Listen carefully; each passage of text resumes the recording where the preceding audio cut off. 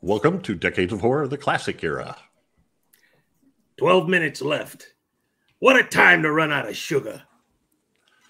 This is episode 146, recorded March 3rd, 2023. Gruesome Magazine. Yes, the movie that answers the question, or what does it do? It reinforces the statement, you can't have enough sugar. Mm-hmm. Okay. My name is Jeff Mohr. On this podcast, we cover the good, the bad, and maybe even the ugly horror films released since the beginning of time through 1969. In each episode, we'll discuss the monsters, spirits, psychos, and villains that have haunted movie-going audiences since the dawn of film history. Yay. With me this week are my incredible co-hosts, Whitney Collazo, an accomplished artist, makeup artist, and writer. How you doing, Whitney? I'm good. How are you? I'm good. I'm very good. I'm watching the sun. No. Don't look at the sun, Jeff. Also directly at it. Chad Hunt, co-host on Decades of Horror of the 70s and 80s, a film producer and director with Wreak Havoc Productions, and a comic book artist and writer. Chad, how are you? I'm good, but I look directly into the sun. Yeah. for days. Yeah. That's great. Also with us is Daphne, who is awesome, stupendous, and likable as hell. How you doing, Daphne? Hi, I'm doing really good. Can I zoom in on my super cool lights? Yes, you can. Love There they are. Awesome. Yay. Year-around holiday lights. I didn't think she could make those lights any better. But Oh yeah, but they got it. You got Yeah, those sugar yes. skeletons or sugar skulls. There you go. Okay. Well, I moved my orientation a little bit because I know it bothered Chad to look at the refrigerator. So, well, I just kept expecting you to bring out snacks for everybody. And What a that host. I do have some pretzels with mustard sauce over here on the counter. No, that But sounds anyway, Yeah, it does. let's move on. Also, I must not forget, we are partnering with Play Now Media, and they show the Decades of Horror episodes on several of their streaming channels. Classic Era is on Classic Sci-Fi Movie Channel, the Classic Horror Movie Channel, the free Classic Horror Movie Channel, and then 70s and 80s is on Wicked Horror TV Channel, the free Horror Movie Channel. And, I have to straighten this out. There's a retro horror one is only on Roku right now and we may not be able to get it on Amazon because they're being dinks. So at any rate, we'll find out. And when I get web links, we'll post them. But there's, I don't know, 8 or 10 70s and 80s episodes up there now. Very cool. Trying to fill that out, going backwards as well. Okay, well, guess what? Chicken bite. This is a spoiler. You beat me. Spoiler alert. Spoiler alert. We're going to say all kinds of stuff about the movie. So, the movie. For this Holy episode, cow. I love that so much. I did too. I'm like, let's be really scientific and use I'm so labeling glad. tape. Oh. Looks like my last prostate exam. Ay, ay. Wow. So before or after they sewed you shut there. I'm all alone here. Okay. So our movie this episode is Fantastic Voyage, released in 1966, directed by Richard Fleischer, screenplay by Harry Kleiner, from an adaptation by David Duncan that was adapted from a story by Otto Clement and Jerome Bixby, who in the movie is credited as J. Lewis Bixby. The cast is Stephen Boyd, Raquel Welch, Donald Pleasance, Arthur Kennedy, William Redfield, Edmund O'Brien, and Arthur O'Connell. Production company is 20th Century Fox. It was filmed in LA And the production dates, it took a while on this one, January 25th, to June 1965. Released in LA on August 24th, 1966, and in New York on September 7th, 1966. The budget is estimated to be $5,115,000, and the domestic box office, depending on where I looked, was 12 to 13.8 million. So not a great return on investment, but I would say successful. The synopsis: a scientist is nearly assassinated. In order to save him, a submarine is shrunken to microscopic size and injected into his bloodstream with a small crew. Problems arise almost as soon as they enter it. Whoever wrote this is like a small crew. Yeah, there was 5 people, but they were very, very, very small. So in order to save them, they draw a tremendous bullseye on the top of his head. And it's not entirely, they are trying to save him, but there's a reason they're trying to save him. So yeah, they marked his head off in these quadrants, and they used label master. Yeah, they used a label tape, Dymo label tape, to mark it off. I just loved it. Anyway, how are your map reading skills, Chad? My map reading skills are at optimum levels today, Jeff. Are they? We're gonna do some sciencing today, aren't we? Let's get into first impression. So this is my pick. So yeah, go first. I'm gonna go first. I saw this movie in the theaters, and wow. I meant to look this up because I can't remember exactly what it was, but this was like a big deal. I'm surprised it didn't make more money because I remember this as being a really big deal at the time. So I actually won. So you walk in to the theater and they handed out these like promotional things, and I think they were like bookmarks. And it was sort of like, I can't remember exactly what it was, but it was like biological terms for the parts of the things in the body that are in the movie. And then I think there was like, you had to do a scratch off or something. And then you went up and looked at a list, and you got, if I remember right, I won 2 free tickets to a future movie because I had the right term on my little bookmarky thing. But anyway, I wish they still did stuff like that. That is awesome. I did too. I mean, I really do have to look that up. It irritates me that 2 or 3 times I thought about looking it up, but I didn't. So what the heck? Anyway, a buddy and I went to this, and I loved it then, and I love it now. I know it has some faults, but for 1966. It was a heck of a movie and a cool story, and made me think about it. It kind of fit right into my love for The Incredible Shrinking Man, and some, there's a couple early horror movies. I think is it Devil Dolls? Is that the one with Lionel Barrymore, and he has the shrunken people, and then Bride of Frankenstein, and is it Dr. Shrinker on Saturday morning? Oh, I love that show. Well, there was a is it Dr. I'll look it up here. Like Dr. Cyclops or something. Dr. Cyclops, yeah. Around 1940, yeah. Mm-hmm. So anyway, this one I loved. And I'm sure there's lots of science problems in it. I picked it. The reason I picked it is because after hearing of Raquel Welch's passing, I thought, well, we ought to pick one of hers. Well, you pretty much got to go with Fantastic Voyage or 1 Million Years BC, and I couldn't find 1 Million Years BC online streaming for free. And besides, she has a lot more dialogue in this one.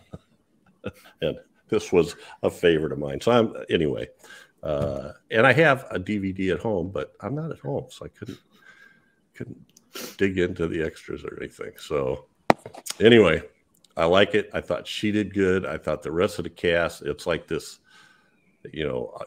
Arthur Kennedy, Arthur O'Connell and Edmund O'Brien are like top-notch character actors in tons of stuff. I mean, tons of stuff, especially Edmund O'Brien and Arthur Kennedy. And they've been in other films that we've done. So anyway, I'll stop there. But let's. I really love this. So Whitney, what did you think? Have you seen this before? I've never seen this. Like this was a treat in a way because I mean I vaguely remember seeing Raquel Welch and other things before, but this one, you know, like you said, you thought of The Incredible Shrinking Man. I thought a little bit about that and Bride of Frankenstein as well. But this one is a real adventure. And then seeing how her character did among like other male cast.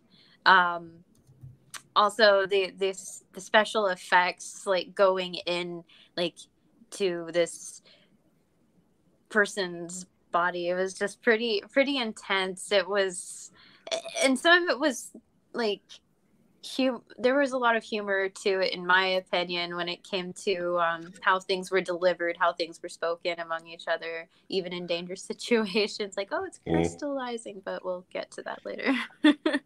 But no, I mean, it was fun. I enjoyed this one. Never seen it until recently. Pretty cool stuff. I lost my. Thanks. Yeah, I'm glad you liked it.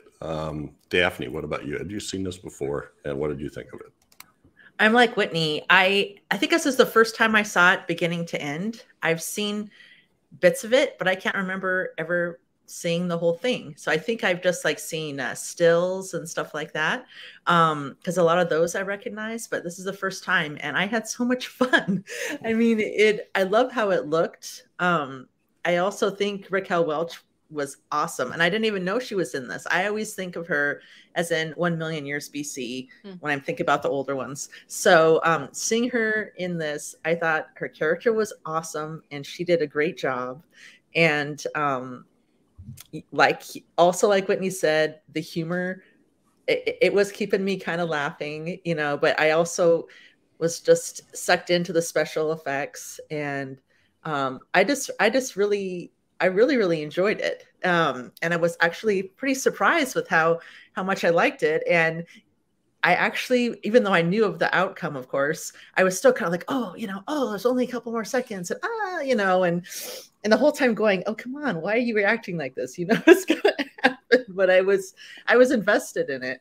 And I really liked it. So I'm really glad we got to. Oh, good. I got to see it finally. Excellent.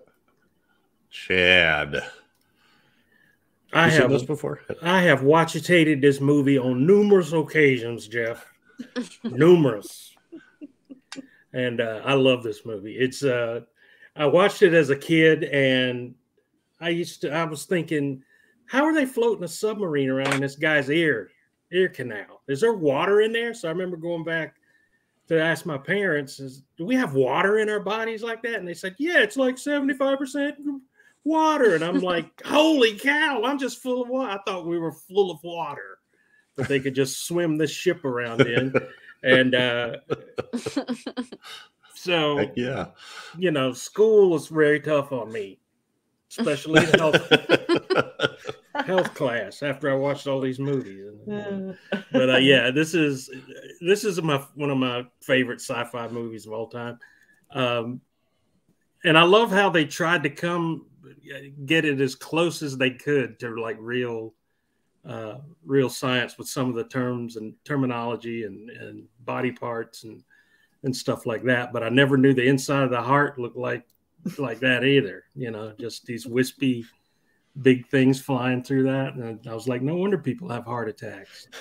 So I was very confused by this as a child, but I'm much better now, and I understand how this movie's supposed to work. Much better now. Yeah, I'm much better now. Listen, man, let me come back inside. I just like this movie, and I read a couple things about it that were kind of saying, it doesn't hold up. It's too slow and everything. And I'm like, I loved every part of the way they did it. And in fact, how they, they can stay shrunken for an hour, and it's literally like an hour of the movie left when they shrink. Mhm. So it's almost real time when it comes to that. All the time up till then is like, again, it starts out as a spy story almost. Right? Yeah. Yeah, the story, the filming, everything. It's like, oh, what's going on here? What's this whole part? Well, before we go any further, it's time for taglines with Chad. Oh my God, already?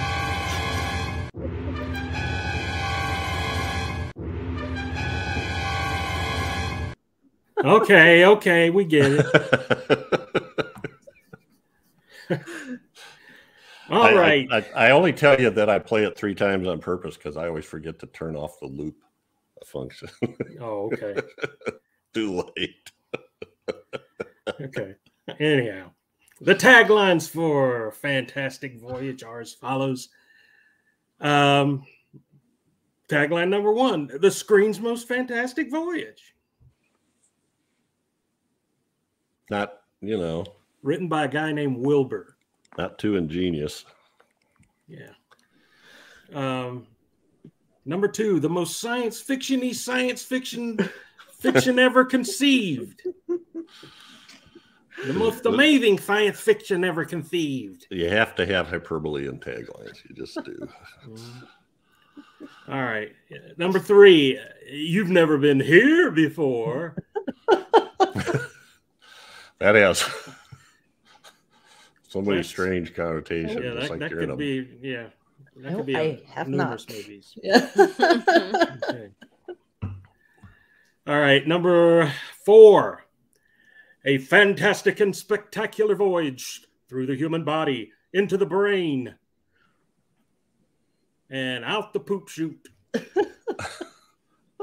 Now, that's not true. Head for the anus. You'll never make it. It'll be like Jim Carrey coming to that rhinoceros rear end. Ace Ventura. It's hot in here. Okay. All right. Anybody seen the movie Butt Boy? Mm-mm. Is that a...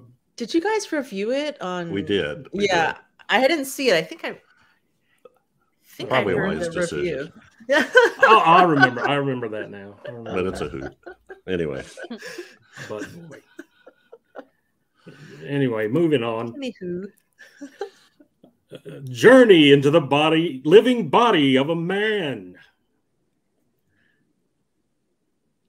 Okay. Every married dude knows what that feels like. Okay. All right, and the last tagline for Fantastic Journey is 4 men and 1 woman on the most fantastic, spectacular, and terrifying journey of their lives, and 1 woman. Did we mention 1 woman? Well, there's 1 woman. Rated PG. There is 1 woman. And that's been Taglines with Chad.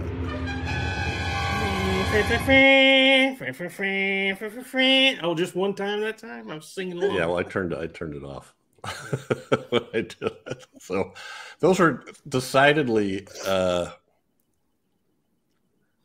generic taglines for the title. Not even all that. Anyway, Wilbur was drinking on the job that day. Yeah, so I got, me, posters galore. So there's one.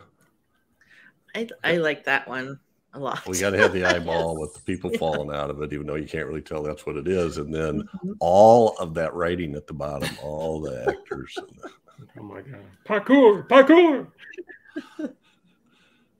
Well, and this is where I feel like it's really like a spy movie or referencing like the Cold War or something, just like all this, everything about this one. I never knew. I don't think I ever would have imagined that would be the movie that I would see if I saw this poster. No. No, I no. I love the colors though, but it's Gulliver's Travels, Yes. maybe. exactly. Just about. So then, and this is a variation on that, but they've added the ship in there. Mm-hmm. We've got to get to this spaceship from this eye in less than 5 minutes. Or we're doomed again. And a little more Oh my God. Pew pew. colorful. In the, I was totally going pew, pew, pew when I was watching Yeah. you when you Yeah. first brought that up. Lobby Yeah. firing that laser. And then we get into some foreign language. I believe this is French. Well, they That's paid a pretty lot for that awesome. eye drawing, didn't they? They get a lot more. Yeah, they did. They're getting They all the use out of it. a lot of Yeah. mileage out of that. But then we get some like swirly colors in there too. And Raquel Welch with a massive laser gun. Who's holding the battery? She knows how to handle a laser. Yeah. Another. Oh, and this I think is a Dutch and Belgian one. We kind of run into those dual language titles. The Fantastic. The eye is a lot bigger, and you can actually see the people coming out. You might actually get an idea of the movie, and of course, Italian. That's the best one. Yeah. Well, the woman is very conservatively dressed in this one and It- she it actually is. wore that outfit in the movie. They too. actually stuck to the story in this one. And then I believe Ooh. I can't remember what this is. This might be. Is this Spanish? Yeah. I Yeah. can't remember, but yeah, that's psychedelic. Yeah, Right. very groovy. Just a few drops of acid in the eyeball, and look what you get. Everybody shrinks and Yes. Ooh, look at the pretty colors. And I believe this is Czech. Huh. I kind of like that one because it's got the shrinking on the side. And Mhm. anyway, That is interesting. and then in honor of our former crewmate Joseph Perry, who always, I think, has a complete collection of these. The Gold So cool. Key version of Fantastic Voyage, the comic book. Cool. And what's that, Chad? That's very cool. It is. It is. And lastly, the novelization cover. The Bantam paperback. Yes. Very nice. I'm telling you, the eye. The eye is all about the eye. Now, it's important to note, for years, and I don't know if I knew it was different at the time, but I always thought that the book came first, that he wrote the book and then they made a movie about it. But that's not true, is it? No, I was really surprised to read that. But Isaac so they Asimov, commissioned man, him what to a write hack. the novelization, Isaac Asimov, and he said there's too many plot holes in it, so I'll only do it if I can do my own story. Uh-huh. And they said, okay, yeah, sure. Well, then there was so many delays with the special effects and stuff that the book ended up coming, and Asimov writes so quickly that the book ended up coming out like several months before the movie came out. So I could see how people would get that confused. Yeah. But it does say novelization on the in the fine print up top there. Anyway, I could totally see that. That's why I was really surprised when I read that, because I would never think that the novelization of the movie would come out before the actual movie. I just assumed it was based on it. right. And it wasn't by Alan Dean Foster either. Well, yes. No, Alan Dean Foster. That might have come out, but That came a little later. So yeah, 1966. I'm just like, wow. All right. Well, let's. Here's the crew, and I've got a mixture of full picture slides and sort of narrowed, centered ones, just for visual purposes. So that's the crew. So we've got Raquel Welch on the left, who is the technical assistant for Dr. Duval. Next to her, Arthur Kennedy, and Donald Pleasance, who is Dr. Michaels. I was going to say, there's Donald Pleasance, the man who never plays a sane person in any movie he's in. He's like the medical dude in charge. He's supposed to be in charge of the mission. But, and then to the right is Stephen Boyd as Grant, who was, I don't know, I would compare him to like sort of a CIA agent, frogman that knew the doctor. He's the one that smuggled this doctor out of wherever he was. And the reason we need the doctor alive is because he knows the secret to shrinking people and having it last forever, apparently, instead of only an hour.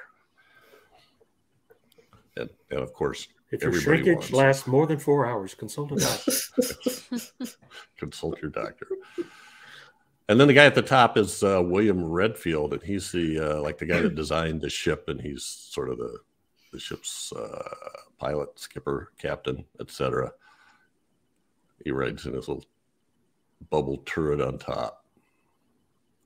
This is a great photo, and it's so cool that they built the set like this, so you can get from the outside in, that you could get photos like this. I mean, because this looks awesome. Yeah. And then the only other two people we really have much interaction with are the general and the colonel. Edmund O'Brien is General, I forget his name off the top of my head. Sugar Baby. General Carter.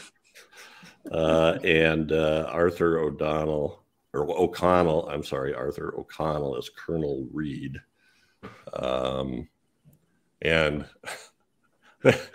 I picked that, you know me, I picked that picture of Edmund O'Brien because he's sciencing with his slide rule. It's very smart man. This is so cool. 1960, whips out his slide rule. Yeah, that slide rule scene reminded me of every time Jethro Bodine had to count something add something on the Beverly Hillbillies. Let's see, 2 alts, you carried 1, 2 alts. If you stop his heart, how long can you do it? Maximum. Then he doesn't die. Throw out a number. 54 seconds. 57 seconds. Yeah, well, we could do it 57. Very impressive. And they both have that CMDF insignia, which I'm sure everybody knows what that stands for now, right? That's lovely. You know what it could have stood. I wrote it down somewhere, but now I don't see it, so I guess I didn't. I don't know. I think it's something for miniaturizing. I think I remember. Well, it's miniaturized deterrence force, but I can't remember what the C stands for. Center or I don't know. Anyway, yep. And how did these guys? Edmund O'Brien is like the blustery comic relief, right? Yeah. You got that calculation from a slide rule? And 54 seconds, give or take. He's the one that's got the line about the sugar, too, because he's there's one of those restaurant things of sugar that you pour. It just pours out. Yeah, it's slowly, as the movie goes, it's slowly going down until there's none left. So that's like in an hour, right? Yeah. That's so funny. Maybe slightly more than an hour, but not much. But when he looked down and he saw the ants going through, that was a nice touch. That was very nice. It was. Yeah. It was.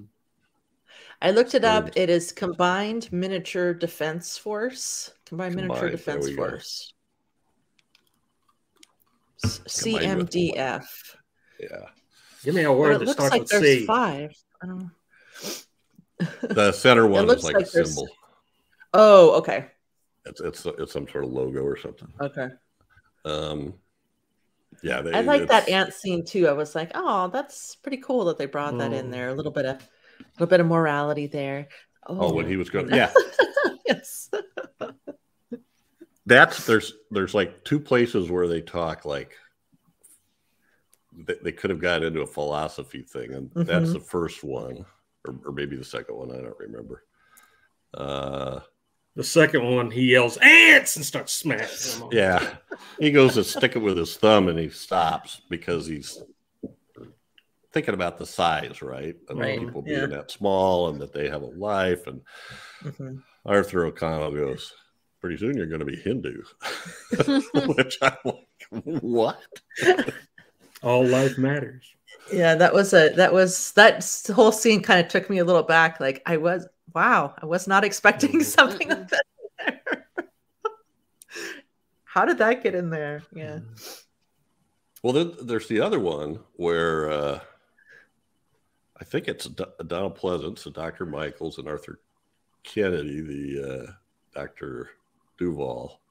Dr. Duval's all God impressed with the function of life, and what does Donald Pleasance say? Something like, "Well, you're an idiot. It's not that big a deal. It's just a chemical reaction, interchange of gases." And so that's like the one point where they almost got into a evolution versus divine guidance thing, but then immediately something happens and they have to run the other way. And it's never brought up again. Just give them a taste. Leave them wanting more. Yeah, leave them wanting more. Save the philosophical stuff for Scorsese and those guys. Well, I love it. Edmund O'Brien's one of those guys that's been around for a long time. But he's done a ton of really good film noir. The one I can think of the most obvious is DOA, the first version of DOA, where he gets poisoned and he's going to die in like 24 hours. And he frantically races around trying to figure out who's tried to kill him. And I think, wasn't he in The Man Who Shot Liberty Valance? There I go again. I don't know about that, but I think that I read that he was in The Hitchhiker. Oh, he was. Yeah, we did that one. Yeah, and I was trying to imagine his younger, his younger face in there. But yeah, I think he played one of the two guys on the trip. He did. That was a good movie. Yeah. He did a good job in that movie too. Let's see. He was in The Man Who Shot Liberty Valance. Longest Day. You just go down a list and he's in like everything. Great actor. I was thinking. Excellent slide rule, man. Yeah. Quick with the slide rule. He won an Oscar for Best Supporting Actor in The Barefoot Contessa. Oh, I'm sorry, Best Actor. No, Best Supporting Actor, The Barefoot Contessa. So anyway, I like him a lot. And Arthur O'Connell, what I remember him from is, I believe there was a TV series called something like, was it The First 100 Years or something like that? Does that ring a bell to anybody? TV show? Yeah, in the late 60s. And I remember it starred Monty Markham. I'm sure you know who that is too. I know Monty Markham. Yeah, he was in the that horror movie with Barbara Crampton here recently that Ted Koga did, which I can't think of the title of.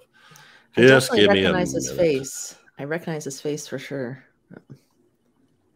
His father or grandfather is Monty Markham, and he's thawed out of a glacier in like Canada or Alaska or something, and he's alive. So this old man has his grandfather, who's a younger guy, learning about the new society. That was the basis behind it. That's assuming he was in it. The second 100 years, that's it. apparently it appealed to me. It was only on for 1 year. Anyway, guys, well, who's the one we really want to talk about? Is there one we really want to talk about?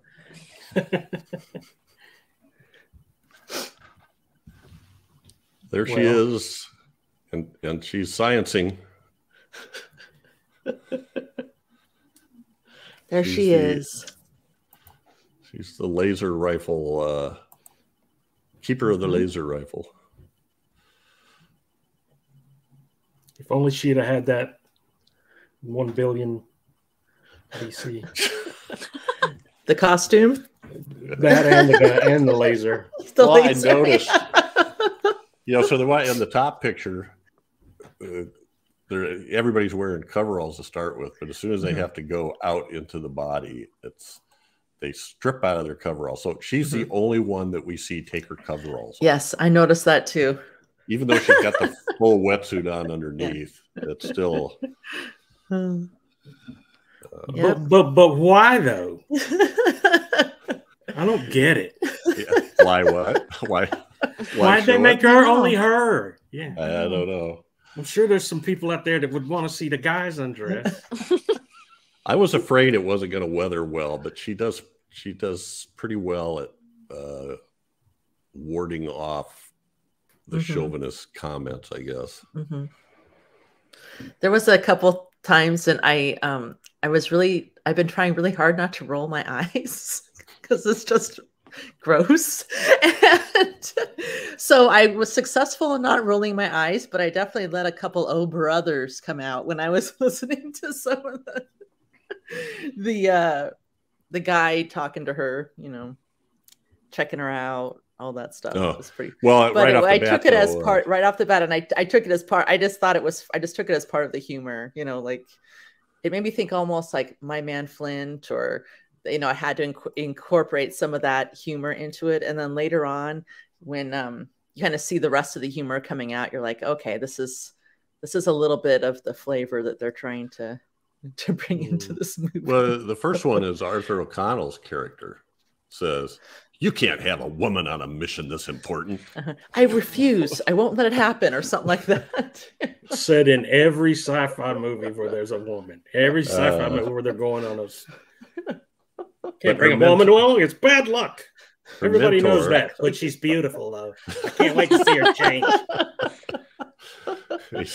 But her mentor insists that she comes, and Donald Pleasant says that's cool with me, and he's the one in charge, so they back down. And then you're talking about that shot there in the middle where Stephen Boyd comes in to put his moves on her, and could you put your hand in front of the laser, please? Look closer. Yeah. And she says, she has this line that's like, "That'll teach you where to put your hands," or something like that, which I thought was a great put down. Yeah. And, just wild dogs running the streets in inner space. Well, I also like where, when the laser comes loose and busts, then at first it sounds like they're going to blame her, but then they believe what she says. They give her credibility and everything. So anyway, and she's the one that figures out, here's what we need to fix the laser. We need this, we need that. Boyd finds the parts, but she's the one that knows the laser and knows that they need their transistor and this little tiny thin wire. Yeah, I feel like once we got the trip going, there was respect, between the scientists. Well, she had the laser. She had the laser. She was in charge. They had to stay alone. She had the laser and she had the wetsuit. And I kind of like, too, I thought we were going to make it the whole way, but she only screams once that I can remember. And it hit me pretty, because I think it's when she gets stuck in those things. Yes. Antibodies. Or the the antibodies come probably, yeah. It's like in the follicles or whatever, the hair. Ear hairs, yeah. Which was good. They refrained from, shrieking all the time. And there's nothing that happens to her that couldn't have happened to anybody else. It doesn't. Well, and I also felt like I'm sorry. Go ahead, Jeff. No, I was just saying nobody makes any cracks about. Told you we shouldn't have a woman on there. This is what happens, or anything like that. She was a part of the crew. Yeah, definitely. And I was thinking part of the fear that she had, I felt like they did a good job being like, well, they all know what's going to happen. You know, it's like if she jiggles those things around, the antibodies are going to come. So it's like she was afraid because she knew what was coming, because, you know, that she understood the anatomy, what the threat was. I kind of took it that way. And I feel like they all kind of took it that way. That's what the fear was. She had limited time before the antibodies came and started attacking them all.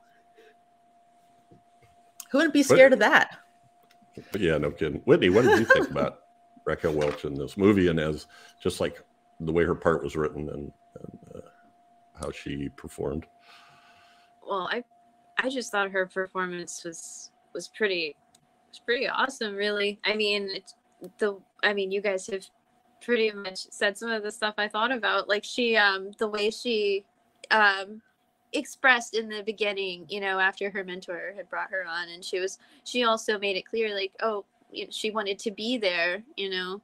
Also, I mean, I very much love how she handled things without what people would say is like a scream kind of chick, but no, she was very much she very much held her own, especially with the comments, misogyny, all that kind of thing. I mean, like you guys said, she had the gun.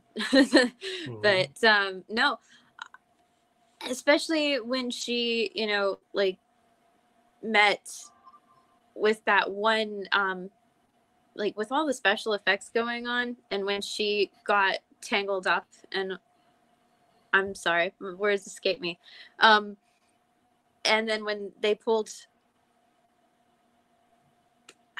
what is that stuff that was on her?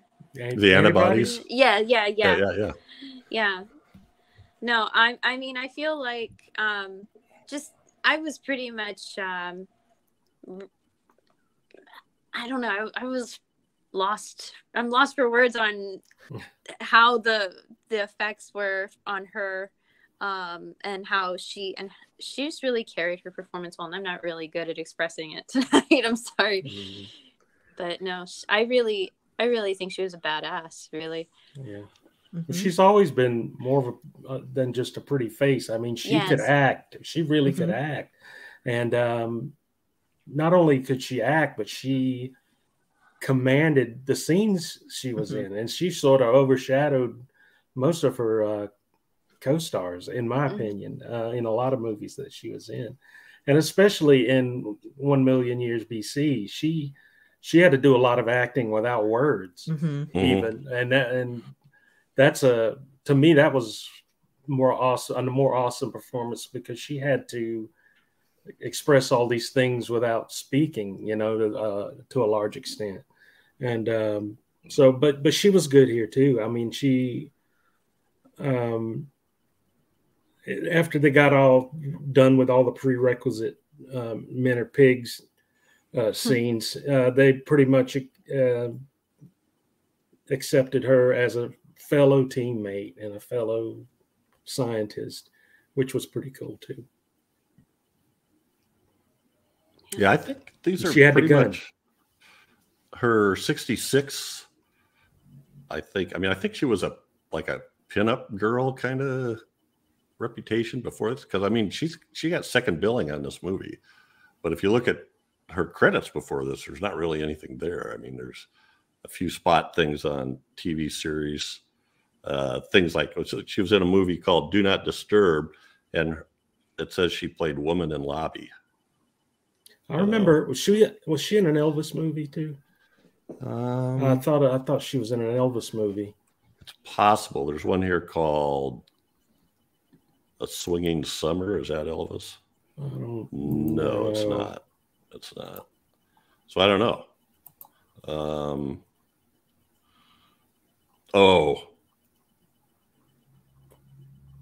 Roustabout. Yeah, she was in that. she didn't.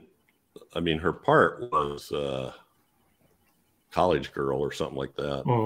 I mean, it wasn't like a. Don't forget Mother Jugs and Speed. Well, that comes later. Yeah, that comes later. But I mean, you look at this. She's in a movie in '64 called "A House Is Not a Home," and she played a call girl. She's in The Virginian, an episode of that. She plays saloon girl. An episode of Bewitched, she plays stewardess. You know, so that's the kind of parts she was getting. She's Lieutenant Wilson on McHale's Navy, but knowing, having watched a lot of McHale's Navy, I can kind of imagine what most of the show was jokes centered around. If that's true, I don't know. And then boom, in 1966, Fantastic Voyage and 1 Million Years BC. also Bandolero with Dean Martin. Yeah. She played in a movie called 100 Rivals with Jim Brown, Burt Reynolds. Right, and that's sort of as she took off. Yeah. Yeah. Well, this is a pretty big role for someone who had the just kind of smaller roles up to this point. Yeah, well, that's what I'm saying, because she does get second billing, so I'm thinking she must have already had a reputation from somewhere. So I'm thinking it was as a,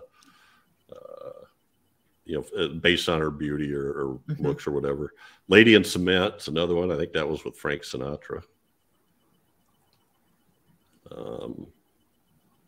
What else? Oh, Hanny Calder. I always kind of liked Hanny Calder.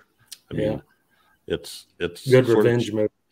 Yeah, it's sort of cheesy, but it's kind of like a spaghetti western where the man with no name is Raquel Welch. Yeah, that sounds really cool. I want to. Yeah. I want to watch that. Somebody. I love it. I love it. Yeah. Robert Culp. Is it Christopher Lee in that? Doesn't he build their gun? What's it called again, you guys? Hanny Calder. Hanny Calder. Caulder. Okay. That looks really cool. Yeah, oh, Robert. I feel like I've seen pictures of this before. Yeah. Yeah. So the poster has Jack Elam, Strother Martin, and Ernest Borgnine on it, which is awesome. Yeah. Robert Culp's in it. Christopher Lee as a gunsmith Bailey. Yeah. See, I think Robert Culp teaches her how to shoot. He's a gunslinger or an ex-gunslinger. Trains her to be a gunfighter. And he takes her to Christopher Lee for him to build a gun for her. You know, it's got to have all the right parts and balance and all that stuff. You know, very cool. I'm gonna have to watch that. But yeah, it's a revenge movie. What is somebody or it's a family or she's raped and her husband murdered? Yeah.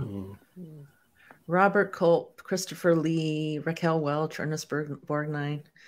Yeah. Cool. That's a good movie. I liked it. It says, it was met with Tony Tenser of Tygon British Film Productions.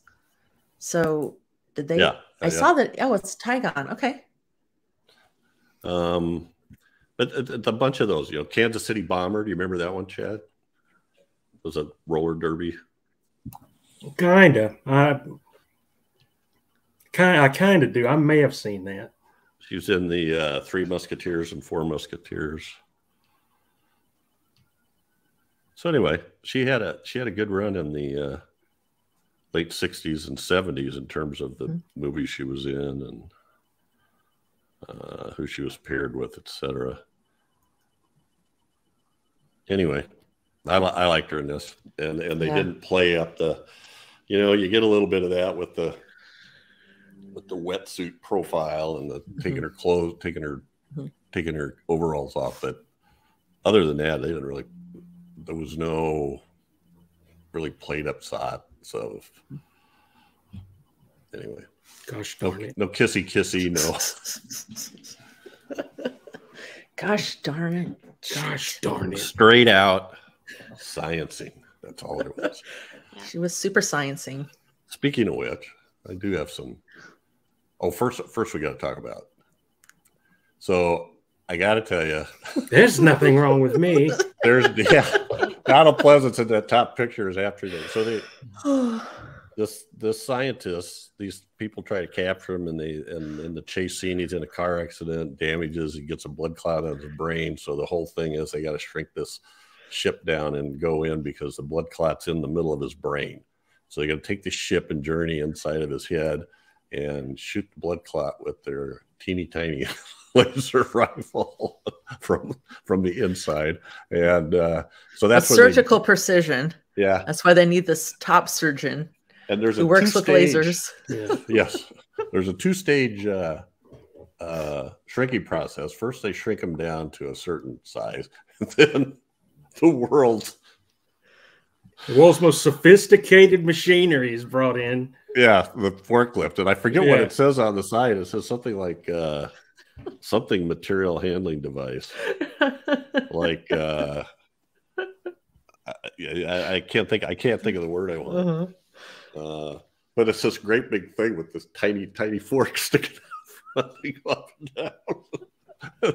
They almost drop it 3 times before they get there. So then they put him in this giant hypodermic. That's where he is there. He's in the giant hypodermic before they shrink that down. And I just put that up because I thought we know that there's a saboteur on board. Or we're pretty sure there's a saboteur on board, and they think it's Arthur Kennedy, Raquel Welch's mentor. Duval. And Dr. Michaels, Donald Pleasance, is the head guy. And I'm thinking, you're looking for people that might be a saboteur. Do you trust that guy on that bottom picture? Right. I mean, holy cow. Yeah. That was the one thing. It's like, I wish I would have seen this a while ago, because as soon as I saw Donald Pleasance, he's the saboteur. As soon as he tried to blame it on the doctor.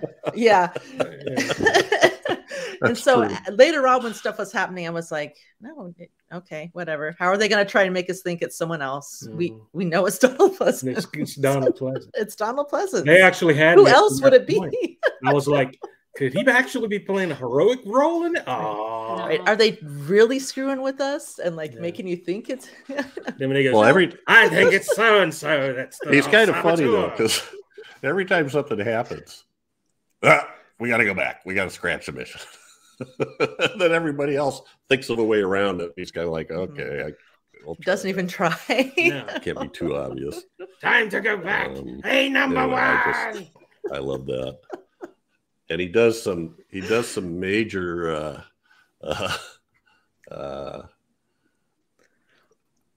you got to get the Donald Pleasance. See, I got these all scattered around and I didn't label them very well, but I think I can figure it out. Yes. This is when he goes full Donald Pleasance. He's not screaming like that, you know. That last one. When he does that, nobody can do that like it. And he's killed by the white corpuscle. Yes, that was pretty amazing to me. It was a pretty good effect. Yeah. God, it was awesome. No. Especially when I'm like 13 in a theater watching this and going, oh my God, this is like the white blob. It did come like specifically for him, didn't it? It sure seemed that way. Seemed that way, yeah. Well, it was probably going for the ship because the ship was it rammed part of the brain. Yeah. But his head was sticking out top, so it got him first. Well, because he knocked out the captain and was trying to ruin the mission. Yeah. But instead, Dr. That's Duval right, though. Shot him with the laser. Full Donald Pleasance. Full on Donald Pleasance. That was one powerful laser. One little zap and the whole corpuscle just disappeared. They ripped open a big slice down the side of the ship. Good thing you had your anti-corpuscle laser beam gun. Exactly. Switch to anti-corpuscle mode. You notice you made me switch from stun to anti-corpuscle.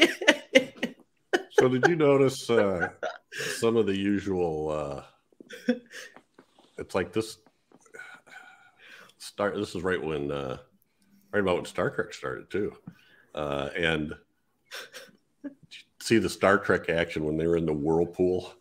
They have to throw their bodies around to make it look like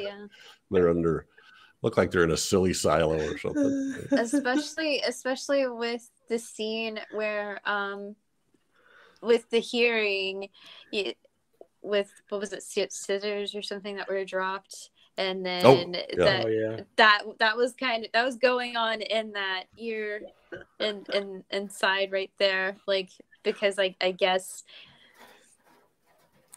Well, when they did that, and they said, "We need complete silence, no sound whatsoever. You can destroy the whole crew." Yes. You knew they were going to destroy.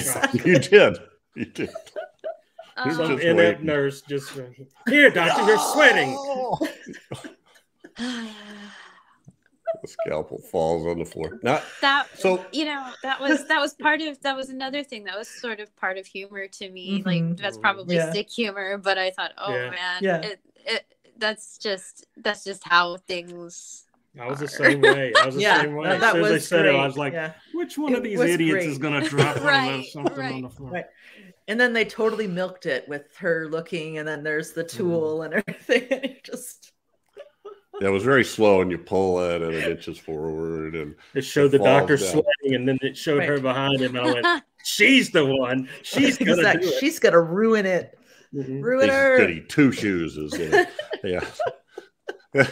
So it clangs on the floor, and then you show the people inside the ear, and they're flying all over the place, and they go through that whole scene, and then you go back to the operating room, and finally. She goes up and wipes his forehead. Yeah. Like, I don't know. All of that so you can wipe his forehead, and then you didn't even do it right away. I don't know. Don't press the red candy-like button. He's sweating so profusely. I must dab his brow. My job is to dab. Should I stand here? They were good. That was really good. She did her thing. I played nurse who screwed things up.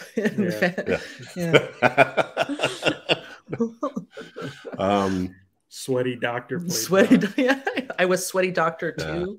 So I call this sciencing. Yes. Oh my God, I forgot about the little things. Those things. Oh my gosh. And then he's like, somebody makes a statement later. I think it's a general. He goes, "This could be tracking the radar, just tracking the atomic nuclear particle." Going, that's not the way radar works, I don't think. They might have a sensor that's sensing the nuclear particle, but it's not radar. As a kid, I thought those things were claws that were going to pop out to clamp down on him. I wondered what they were at first. Yeah. Awesome. It's so great. It's just so great. It is. And then he holds up it's like the teeny tiny particle of nuclear material that's so small that you can't even have to worry about the radiation. But the shrinking process doesn't shrink nuclear material. So when the ship shrinks down, now this will be just the right size, I guess. I don't know. He's holding it up. The other guy's looking like a monkey looking at somebody do something behind the glass at the zoo. And then the bottom one is like, in every spy show, you got a tracker on somebody and you're following them on these maps. Well, here we got the body, and they keep flipping over new layers. Here's the arterial flow. Here's the venous flow. Here's and I want to be the guy that puts the little button as it's moving. I wonder what he gets paid a year. He just goes up and moves it. It isn't even automated. Right? It's like like the old battle maps. We have to move the little box around. But I do kind of like cool. I still kind of like how they incorporated some of that, like in the navigation of the ship, where he was like, "Oh, we're gonna go off course, so I'm gonna, pull down this map and bring out all these cool tools and tell you where to go." And I thought that was kind of cool. I'm sure it wasn't legit, but I really liked that. Yeah, he had all those tubes on the side with all their charts in it that were all parts of the body and close-ups and stuff. And then I thought it was cool when so that's unveiled, but that's like right above where the two hidden seats come out, which I thought was cool too. Yeah. I don't know why. Anyway. A miracle in engineering. Yeah, exactly. There was just like, so then the guy that designed it, Captain Owens, says, it just, I mean, I realize they don't have a lot of time, but he's like telling them to do stuff that they don't know where this stuff is. Oh, it's back there to the left. I'm like, really? You didn't have? Oh, because there was no testing of this. No, we didn't cover anything. Yeah, there's the controls for your station. Oh, okay. Like, yeah. What does this handle do? No, it flushes its own. And then Donald Pleasance figures out how to run this thing because he's asking the guy how he's going to see the charts. He goes, "Oh, come on up here and I'll show it to you." And he sits down and he's got it's like a gaming control basically. And he goes, "See, just like this, pretty much a button for everything." That's it. That's how Donald Pleasance learns how to drive that thing. Anyway, so I do have a bunch of sort of effects and sort of bigger ones. Let's see here if I can remember which ones these are. I love that. If you put your finger here on her carotid. So what was that story you were talking about, Daphne? Oh yeah, about let me try see if I can find it again. But I thought that was a really good scene. Yeah, I know. It was. It was a really good scene. Yeah, and those things come flying at the interlopers, the foreign bodies, to kill them. It's going to treat her like a bacteria. Which would have been a better title for the movie. Foreign Bodies. Okay. But I'll be here all week. Tip your wages. Four men, one woman, foreign bodies. Battle. So yeah, and so the antibodies are like they like get tighter and tighter, but then at some point they crystallize. Apparently, when they get out in the air, and then they come off. But she's pretty shook up there. Yeah. So the director. Did you find it, Daphne? Yeah, it says, when filming the scene where the other crew members remove attacking antibodies from Raquel Welch for the first time, director Fleischer allowed the actors to grab what they pleased. Gentlemen all, they specifically avoided removing them from Welch's breasts, with an end result that Fleischer described as a Las Vegas showgirl effect. He pointed this at the antibody bra. Is that the exactly? I think you're right. At first, I was figuring out what does that mean. He pointed this out to the cast members, and on the second try, the actors all reached for her breasts. Finally, Fleischer realized that he would have to choreograph who removed what from where, and the result is seen in the final cut. What an awkward situation! Yeah. The first time they all are like, "Oh no, I'm not going to be the first one," and the second time they're going, "Oh, we get Donald's doing it." Anyway, and she's going, "Oh, geez." Right. 3 times. I got to do this 3 times. Before I show any more of these pictures, I want to talk about the special effects and stuff, which is just so cool. Those were awesome. Yeah. So this movie had won 2 Oscars, one for best art direction and set decoration. And the people that won those are Jack Martin Smith, Dale Hennessy, Walter M. Scott, and Stuart A. Rice. And then best effects for special visual effects went to Art Cruikshank, and then nominated were Best Cinematography, Ernest Laszlo, Best Film Editing, William B. Murphy, and Best Effects, Sound Effects, Walter Rossi. So I think it was on this video. Daphne shared this video with us. It looked like it was probably a short that came with the DVD. Yeah, I think it was an extra. I was trying to see if I can get a hold of there was a special edition several years ago that had, I think that I saw it on YouTube, but I think it's just an interview with some folks talking about it. But the set design is so awesome. Oh my God, I love the set design. And the special effects are great, but that was really amazing what they did. I thought it was great. Yeah, there was a lot of cool stuff. The way they represented the body parts, the lungs being so dry, and the black spots in there that were foreign material that had lodged in the lungs. That was pretty cool stuff. Well, on the film, they listed in the credits, they listed quick effects, and it listed L.B. Abbott, which I think was Bill Abbott, Art Cruikshank, and Emil Cosa Jr. And Emil Cosa Jr. was like a matte painting specialist.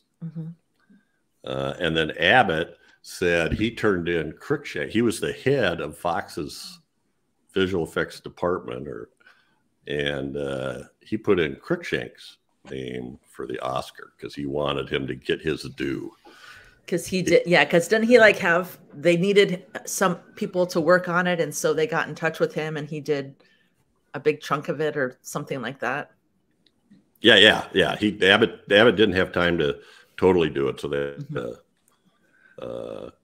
him do it. So anyway, I've always wanted that last name, Cruikshank. I know, Cruikshank is awesome. Chad Cruikshank. Oh, it's perfect. Then I would go into private detection, so I could say Chad Cruikshank, Private Eye. Well, the other thing, I'd have a sidekick. What would his name be, or her? I don't know. Shanky. Little Shank. Little Shank. The kid who wanted you to be his mentor. Yeah, and I really didn't want to be. So you didn't want to, but you were. I told him I would if you'd call yourself Little Shank. So yeah, that's how I envision my future. So we've got some other stuff on here. You're just going to run right over that, Jeff? I am. Okay. He's stealing the ideas. What he's doing right now. Yeah. He's writing it all down. Yeah. You can't be me. I wanted to mention Marcel Delgado, which isn't. I don't think he's listed on the film credits, but in IMDb it lists him as uncredited for miniatures. He worked with Willis O'Brien on King Kong and The Lost World. So he'd been doing that stuff for years and never gets, you just don't get a credit for that.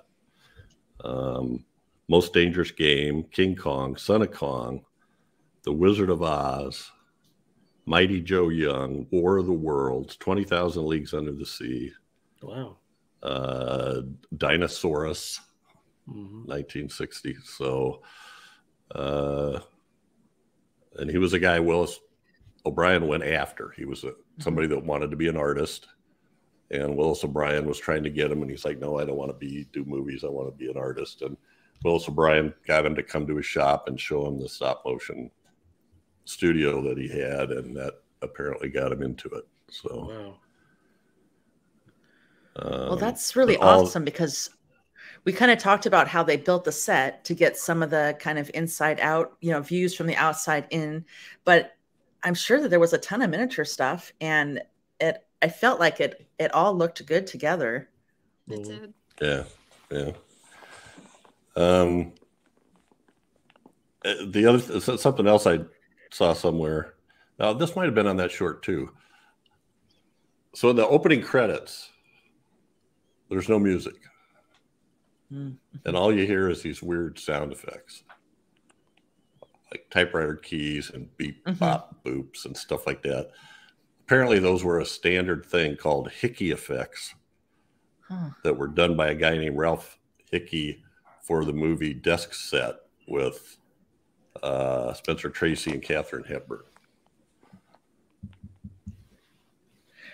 When I saw those, I thought I was transported and was so happy because I just felt like so many TV movies from the 70s where they started off like with that, with like just I can think of a couple of Columbo episodes where it's like you hear the keyboards tapping, and I was just I loved that. I loved the beginning of it like that without any music, but I didn't put together that there was no music. And then I think I read that too, what you said about Hickey, and it's like they just had this stuff and then they just used it.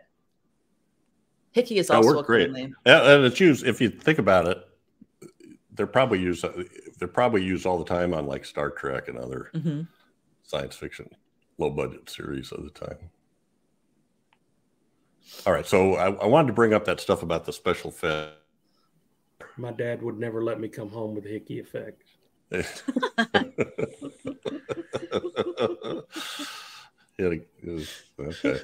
I don't know what to say about that. Lived a sheltered life. So here are some of the effects.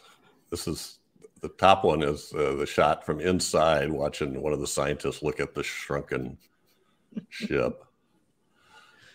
I love it. It's so cool. Just the body. That was just such a cool world, you know. Yeah. It's almost like something they would do for. I can't think of the name of it now. What's the horror movie? Silent Hill or something? You know, where you go into another dimension or Well, it made me think of Planet of the Vampires a little bit, as far as like, because I think I was, I couldn't put my finger on it, but I was like, this reminds me of Planet of the Vampires, and I think it's because I don't know, there was just like, it was so artistic. Also, it was like had texture and had all this cool, and it was another world, but you knew what it was kind of because it was in the body, and so it was just awesome. I think the reason why I could see it reminding you of Planet of the Vampires because of the colors, the textures. I mean, and like just knowing how things were interpreted from the body. It was just pretty wild, just seeing how things were kind of foreign. Like even that like green, like more, it wasn't that substance, that green substance that they just showed like kind of floating. I'm not good with naming these terms tonight. Sorry guys. But no. They didn't really name him. It was like goop floating around, and then someone told you that, that's the blah blah blah. Right. And then okay. Yeah. Well, they started. Some of the stuff looked like I think the middle one was supposed to be the heart, if I'm not mistaken, or maybe it was something else, but a lot of the muscle, when they were around, you could see they were shaped just like real muscle cells. Yes, they had the cells in there, like you'd see in an anatomy book. And then you have stuff like in the middle where it looks like it's they're going through a haunted house. Exactly. In the year 2040. Yeah, I forget what the things were on the bottom, but isn't that the things they got in the lymphatic system or something? They got in the vents, and so it was overheating or something. Yeah, to pull them all out and stuff. Then, so the bottom one is, I think that's I gotta enlarge it. Yeah, that's the ship, and I think that was after they got sucked from an artery into a vein. To a vein, through the blue was oxygenated. Yeah, so it was the stuff that was deoxygenated, right? It had lost. It had already delivered anyway. At any rate, it was the veins. Like I feel like, okay, now I remember something that I enjoyed as a kid. I feel like the Magic School Bus was inspired by this. The what? The Magic School Bus. Oh, yes. Yeah, exactly. And Inner Space with Inner Space, totally. Yeah. I feel like it was inspired by this for some reason. Yeah. Sorry, you go ahead, Jeff. Sorry. No, you might be right, because I didn't think about that. But yeah, exactly. The Magic School Bus going through a person's body, and that's so awesome. because the teacher, she took the students on these adventures similar to what these guys had to do. Like, they had tasks to do. Like, wait a minute. And I think there might have been, wasn't there, because I came to Magic School Bus a little bit later in my life to appreciate it, but I think that there was an episode where they were in the body and they got off course or something. Yes. And I could be remembering that wrong, but I thought that they had to go like a different route or something. So you might be right. They had similar situations. It just reminded me, but no, I thought about bringing it up, and yeah, sorry. No, I'll let you go. that's a good one. Yeah, that is good. Well, I thought too, like I read about how they did this, that the diving scenes, so to speak, were actually flying scenes. In fact, there was a flying technician or something credit at the beginning of the movie. So they're on cables and wires, and then I think they said they filmed it with a high-speed camera and then slowed it down. So you look like you're in a fluid, and then they had these face masks that covered up their mouth, so you could just dub the talking in or the dialogue right in on wherever you wanted it to. So it was really, but I never once looked at that and went, "Oh, that's them being on wires, being slowed down." I totally bought it. Oh yeah, I was in totally. I mean, there was a couple scenes where they were tumbling where I could kind of see, oh yeah, they're spinning around the wire gimbals, but I still, most of the time, I didn't get it at all.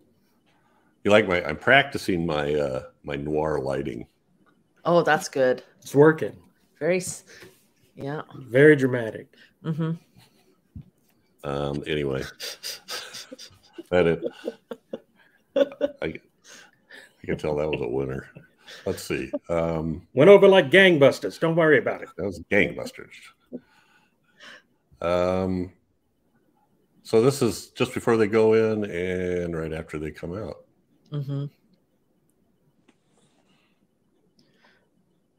Whew, I've had to fight since I've been in this suit. You imagine if I did that inside there and he blew his head off. Everybody in the operating room, do not fart. Raise the zero. They're in the ear. Yes. Oh, yeah. I think I'm more tired than I was willing to admit at the beginning. So yeah, this is after they're dumped off. I think I think I have a shot of that. Let's see here. I may have that on a. Yeah. Jeez, what's wrong? I love this. Oh, I get it. I just love this. I don't know why. Where do you think they'll go? What? They might not be with the ship because the radar is tracking the nuclear particle. And what they would do would go directly to the eye duct. and my favorite one, I couldn't find a shot of it when they're all crawling over the eyeball. My abacus says. Yeah. But I love shots like that when somebody's so good. They're in so many movies. Peter Cushing. Yeah. Can I just mention when they were that like forever scene when they were shrinking down, like you said, that they went through the first scene where they kind of the first part, and then they went to phase 2 or whatever. The guy directing the driver with just this like. Yeah. Very precise. Very. And then he's bent down looking at it. I know. Gets his head right in there. Close enough. I know. It's like we're talking millimeters. Yeah. It's just I was like, oh, we haven't come up with computers yet that can pinpoint this, but we can send men inside the body in miniature size. Okay. I love that so much. I had to comment. The whole thing. They were so serious. It was, I guess, first time they shrunk somebody to like it wasn't quite subatomic level, but it was cellular level. Oh, speaking of which, some of the AKAs on this were course, I won't be able to find it now. Microscopia was one of them. That was like kind of a working title, I guess. Oh. And Strange Journey was the other one. Fantastic Voyage. Strange Journey. You probably just find those in a list of well, it's like in Word document when you're typing an essay and you do like, synonyms. Yes. Fantastic Voyage. Okay, that's good. I like that. Yeah. Throwing darts at yellow stickies notes on them. Exactly. Foreign bodies. No. A couple other. Also known as head for the anus. Of course. And we're shooting the laser at the blood clot or the ship. I don't know which one. And there's the world's first recorded camel toe on film. What? I didn't see any of that. I think it's moose knuckle. Whatever that is. Doesn't look like it's should be on I TV. did not notice that, but thank you so much. That's what I'm here for. I learned a new term. I got to ask Doc for a raise. I'm not going to forget this. She's running the controls, and his pants are too tight. Are you sure I can do it? My pants are extremely uncomfortable. It does look like it. Sorry. I'm a surgeon. You guys. We're supposed to. I pulled these to talk about the cool special effects. That was a special effect. All right. I guess I already did that one. So, all right. Supposed to be. Okay. So, I got to make a couple comments about the director and the writers. So, Richard Fleischer. Richard Fleischer. Yeah. Anybody? Never heard of him. Sure you have. Is he related to the Fleischer animation guy, Dave Fleischer?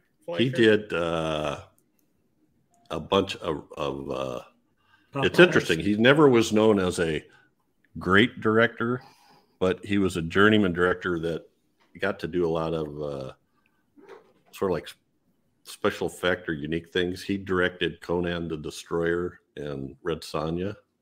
Really? Yep. But also Amityville 3D. The Jazz Singer. Mandingo.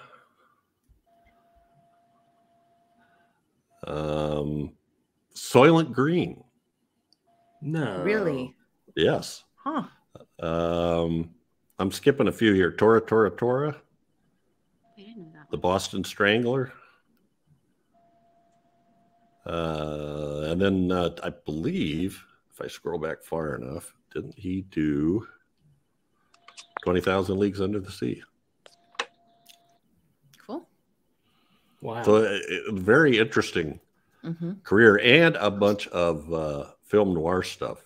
Narrow Margin, which is a great movie that was remade here, I don't know, like around 2000, I think.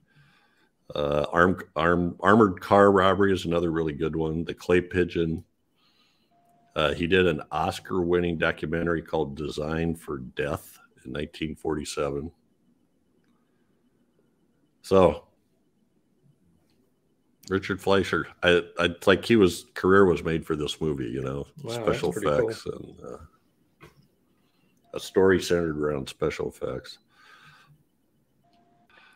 Mixed in there, he also did Barabbas with Kirk Douglas, Dr. Dolittle,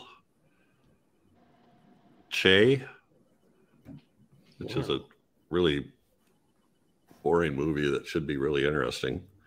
Stars Omar Sharif as Che Guevara, and I think Jack Palance plays Castro. 10 Rillington Place, a British thing. The New Centaurians, I think it might be the first movie about it from a Joseph Wambaugh novel. Anyway, Police Story guy. Yes, yeah. Police Story. He did a whole series of these cop novels, Mm-hmm. And I should remember the titles of them, but I don't right off the top. Mr. Majestic is another one, Charles Bronson movie. So interesting director that had his share of hits and bombs, I guess. And then it's interesting because this is such a sci-fi cool movie, and it has, the result, like we were talking about, just the imagery and the set design, and it's just really, really good. And that he has all this different kind of experience. I find that really interesting that he would put that all in, and this is how it would end up. And maybe it's related to the cinematographer, because I know you said that there was a lot of awards for that. Maybe it was the cinematographer, the set designer and stuff, but the outcome is just really good. Yeah. We're gonna have to do 20,000 Leagues Under the Sea at some point for sure. That was a big terrifier of my childhood the first time I saw that with the giant squid. Yikes. And I know you guys did Soylent Green in the 70s, but I mean, God, I love that movie. It's just visually great. The story's fantastic. I didn't know he directed that. I love that movie. It also turns out he's the son of Max Fleischer. So the old Superman cartoons and Popeye. Exactly, Superman cartoons, which is the thing I read about that. Chad, you tell me if this is true, that he was the one that first had him fly, was in the cartoons, not in the comic books. Yeah, they actually showed him jumping, but it would look like flying. Right. So I think that's what inspired them. Well, that's able to leap tall buildings in a single bound, right? Yeah, So I think the way they made it look in the cartoons, it looked like he was flying. So, but I'm not sure if he was flying in comics by then or not. Not sure. He did his company did a ton of those Popeye cartoons too, early. Right. That are my favorites. The ones with like it's a one where Popeye, Sinbad the Sailor. Yeah. Popeye mumbled a lot, and you really didn't hear what he was saying. Right. You had to pay close attention. And Betty Boop, I love Betty Boop because there's a couple of Betty Boop cartoons that have Cap Calloway musical backgrounds that are just awesome. Anyway, it's interesting. I just find that interesting that the guy that did Betty Boop, Popeye, and Superman cartoons, his son comes out and does 20,000 Leagues Under the Sea, Fantastic Voyage, Soylent Green, Conan the Barbarian. Like, that's crazy. So then one of the writers, I hope this isn't too boring, but Harry Kleiner did the screenplay, but the adaptation, David Duncan, he did a ton of stuff. He did The Leech Woman screenplay from 1960, The Time Machine, Monster on the Campus, The Thing That Couldn't Die, The Black Scorpion, The Monster That Challenged the World, and the English version of Rodin.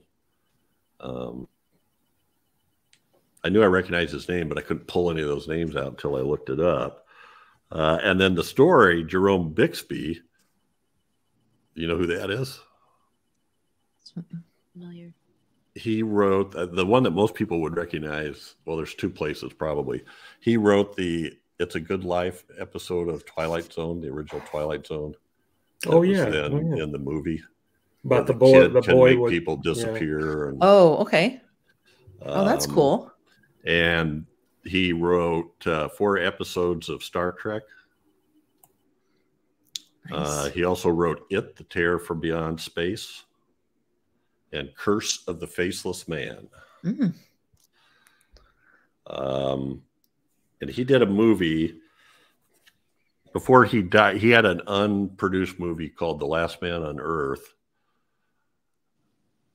that his son produced after he died, that came out, I think it's like 2007 or something like that. but it's like it's a story about a man who never dies. And he's a college professor, and he has his friends come and visit him at his cabin, and it could easily be a play, but it's just this long conversation where he divulges his history to him, and you start to find out that he was I can't remember if he was Jesus Christ or if he was John the Baptist. Wow. And he learned all this stuff from Buddha, and then went over to the Middle East, and that's when people thought he was Christ. And then it just there's all these weird things through history where anyway, that's interesting. It's really interesting. And then as I was looking this up, I just noticed they made a sequel to that like 5 years ago, which I haven't seen, so I need to find that out. And I think it's called Last Man on Earth, the Holocene era or something like that. That's a really interesting idea. That's really interesting. Well, considering that it's like the entire thing takes place inside this cabin, and I was never bored because the dialogue just, it was like, anyway. Jerome Bixby is one of those guys that I just think is really cool. That didn't get a lot of credit, didn't have a lot of output, but did some pretty interesting things. Check him out. It looks, Last Man on Earth, The Man from Earth, Holocene. That's that one you're talking about. Yeah. All right, I'm done with all of my little pet things. I'm sorry, I talked way too much on this one. No, it was awesome. This is such a great movie. It is. It's an excellent movie, and I don't know if we got all of the weird little stuff. Oh, Bill Abbott, the guy who was the head of the department for 20th Century Fox, the special effects, they gave the credit to Cruikshank. He had a book that came out before he died called Special Effect, Wire, Tape, and Rubber Band Style. Cool. That's cool. I don't know. Stuff like that seems cool to me. It seems. I think we got everything. I think I've seen Inner Space a ton of times, especially when it first came out. I thought I enjoyed it so much. I did too. Yeah. Because it reminded me of this. Of this movie. Yeah. Yeah, I didn't have that connection. I saw it described as an unofficial comedy version. Yeah. But I love, and this is something that I really like about talking with you guys about movies and stuff. And in general, I just really like when I feel like my experience with them is so much richer when you kind of learn about the people that made it, and you kind of go back to what inspired them. And so you kind of go further to the source material, and you're like, oh, wow, that's so cool. This was based on this movie. And then you watch this movie and you're like, oh, this movie is so cool. And then you get to learn about all these different artists and stuff. So I love stuff like that. And so that's just great, because usually there's something worth finding when you start digging, and it just and then you understand. I feel like you can appreciate more from the movie that you love, because you can see the kind of love that was put into it, by the people that made it. And I don't know, I just love that stuff. That's why I remember one time we were having a conversation about comic books and like the new Marvel movies, and I was kind of surprised that it didn't make more people go back to the original comics, because I would have wanted to be like, okay, well, what's the history with this guy? And like, because I find it fascinating that there's all these connections between all these characters. And just from listening, I'm not a comic person, I have a few that I really like, but it's like when I started listening and hearing the stories that kind of intertwine these people, and really how much cooler these stories were and kind of deeper, I was like, oh, I really would want to get sucked into that and learn about that. So I think it's because less people read now. They're listening to books and stuff like that, but nobody really seeks out that. Yeah, I was just really surprised and a little disappointed, because it's like, if you love the stuff, it's just a shame that you went then be like, there's this whole world to dive into with comics, right? Where you can just get sucked in. So, yeah. Well, I just even what I get into, not only that, but also how the movies, not just comic movies, but movies in general, all the connections you find between the people that worked on this movie and they met this person, and that's why they worked on this movie, and that this guy worked on, directed 20,000 Leagues Under the Sea. Marcel Delgado was also worked on that. We did the miniatures for that. So like they're learning stuff together and they bring them in, so anyway. Right. And I think when we were doing different stuff for Frankenstein, it was like, or maybe Son of Frankenstein or something. And watching that and then thinking about Young Frankenstein and then reading some stuff from Mel Brooks about the making of Young Frankenstein and just kind of seeing his love for this genre and how they, so cool. Yeah. Sort of a mini film school, because you find out all this stuff about everybody, and there's references and connections to be made on a lot of these movies and stuff, and it's and that's fun to find out about and learn about too, and so I get some fun out of that. There's fart jokes. Yeah, that too. And the anus jokes too. Go for the anus. I'm gonna start a petition now that's what this movie should have been named. Go for the anus. Yeah, because it would have just been so much funnier. So we talked about plot holes, but I mean, a kind of an obvious plot hole is they came out through the eye, right? Couldn't they have just put them in through the eye and never even had a ship? Okay, Isaac Asimov. They'd had to swim the whole way.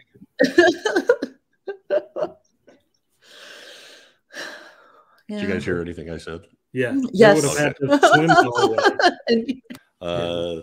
The last thing is there was an episode of I Dream of Jeannie called The Moving Finger, where Major Nelson was hired by Hollywood to be a technical consultant on a movie. And the plot of the movie, as described, was this movie. Interesting. I can see that, though, because I was thinking about astronauts and stuff sometimes when I was watching this. Of course, totally just at the level of I Dream of Jeannie. I wouldn't understand any actual astronaut stuff.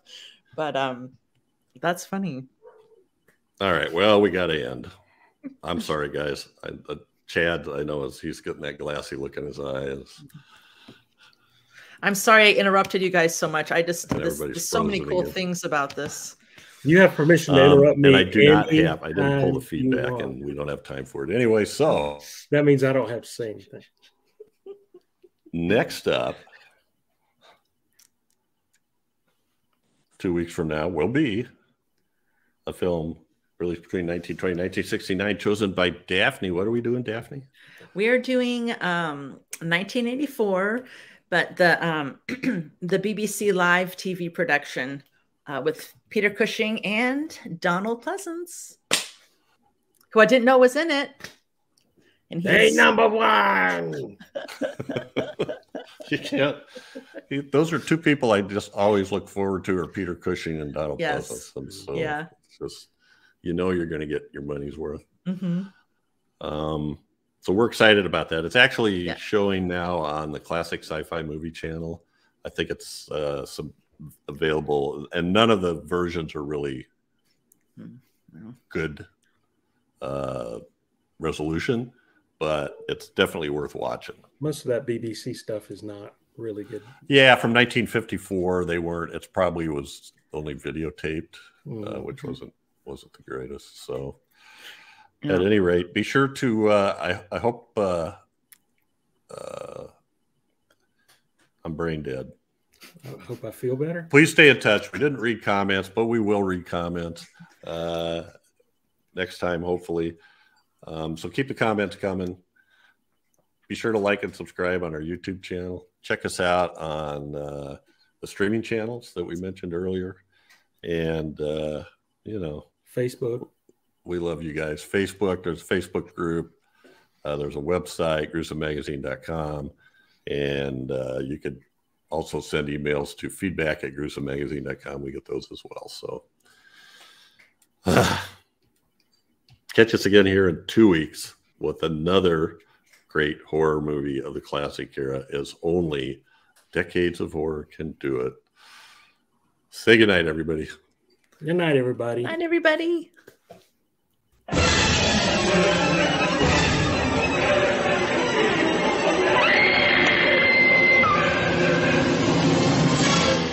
Gruesome Magazine.